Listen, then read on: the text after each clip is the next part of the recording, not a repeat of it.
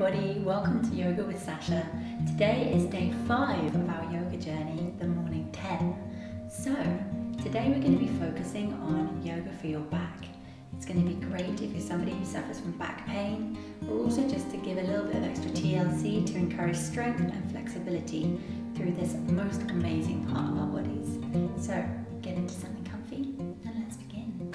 Namaste.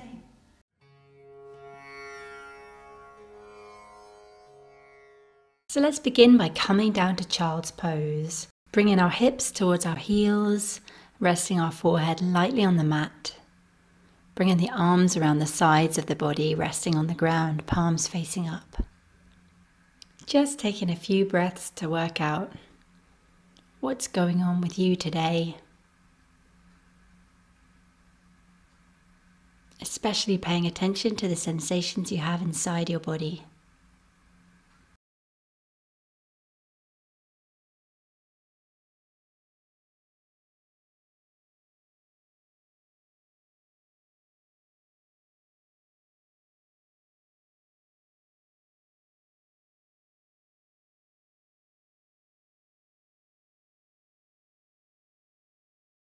Taking one more exhalation, completely surrendering to the floor underneath you.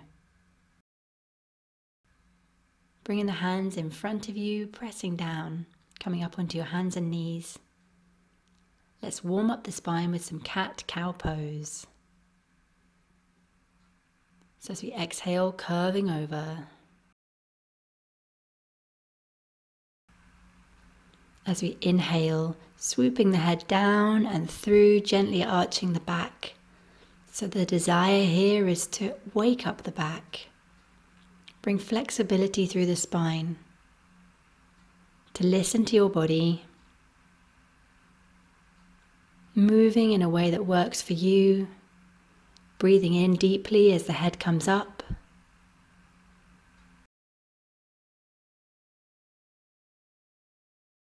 Next we can move on to moving the rib cage in circles. So we start by bringing the belly button towards the floor, then towards the left side, then up towards the sky, then back down the other side of the body to the middle.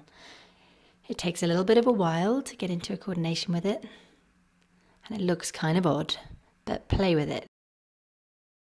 It's a great way to warm up the spine and to encourage flexibility through your back. So just sussing out if any areas of your back feel sensitive, if they need any extra attention. You want to listen to your body and work with what feels good. Bringing the hands forward, pressing down through the fingers and gently pressing the heels back. So we can bend the knees here, pedaling the feet. Focus on creating length through the spine. See if you can feel some openness around your lower back, your sacrum area. When you're ready to come out, coming back onto your hands and knees and then bringing the hips back to come back into child's pose. This time the hands can stay out in front of you in active child's pose. Still give yourself a few deep breaths and really consciously relax your muscles on your exhalation.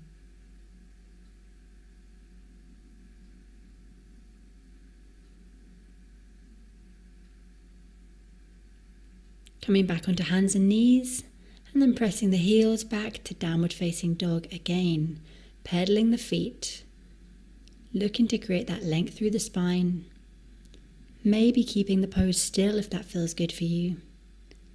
Seeing if you can bring the head down until the ears are in line with the arms.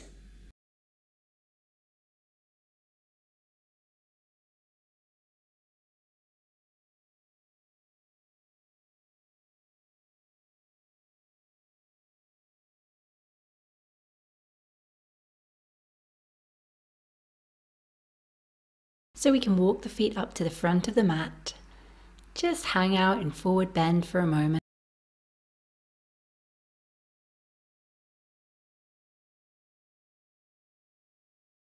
Letting it all flop down, moving the head a little bit, creating a little bit of movement. Pressing through the feet, inhaling, reaching all the way up overhead. Urdhva Hastasana. Little bit of a back bend here. If you want to deepen it, you can lift the head, lift the gaze to look up between the hands. If that's too much for your neck or your back, then just keep looking straight ahead. So it's really an open position, this, so take this moment to really breathe using the full capacity of your lungs. And as you exhale, bringing the right arm behind you and the left arm across your body, turning the head slowly to look over your right shoulder.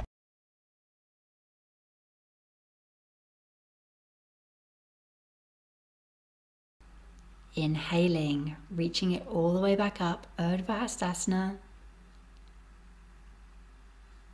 Taking that full breath in. And when you breathe out, this time bringing the right hand across the body and the left hand behind the body, turning the head to look over the left shoulder.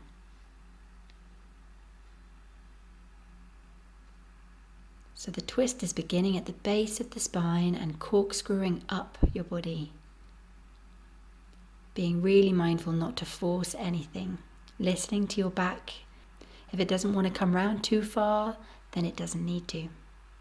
On the inhalation, reaching back up, Urdhva Hastasana, feeling that arch through the spine, looking up between your hands, pressing through your feet. Exhaling, we come back to the original side.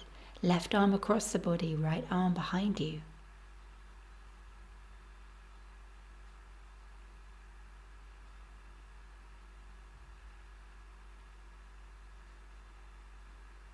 Inhaling, reaching it up.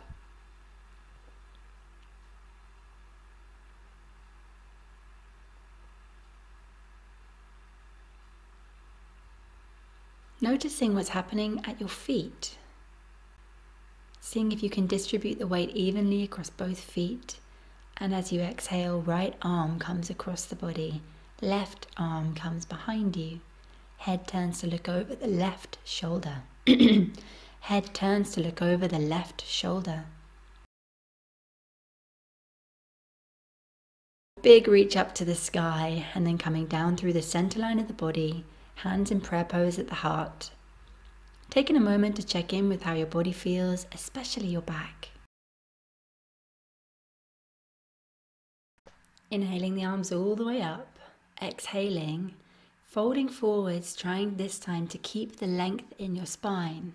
So by this I mean a lot of us spend a lot of time in mobile phone asana. The shoulders are hunched forwards, the spine is curving over. The challenge here is to see if you can keep your spine long. So inhaling up halfway, flat back. Feeling that length in the spine, and then as you exhale, keeping the length in your spine. Keeping the knees a little bit soft. You can root the hands either side of the feet, stepping the feet back, coming onto your hands and knees, drawing the hips towards the heels, and we're back in our child's pose. Again, feeling this openness through the hips. This is an amazing pose if you have a job where you're sitting down a lot of the time. It's really good for opening the hips and creating decompression through the lower spine. Inhaling back up onto our hands and knees. And you can thread the left hand under the right, bringing the left shoulder towards the ground, the left ear towards the ground. You can reach the right arm in front of you, and here getting a beautiful twist through the middle and lower back. Exhaling, coming back up to hands and knees, posting the other arm through. Bringing your ear right down to the ground. Flopping down to the ground, releasing.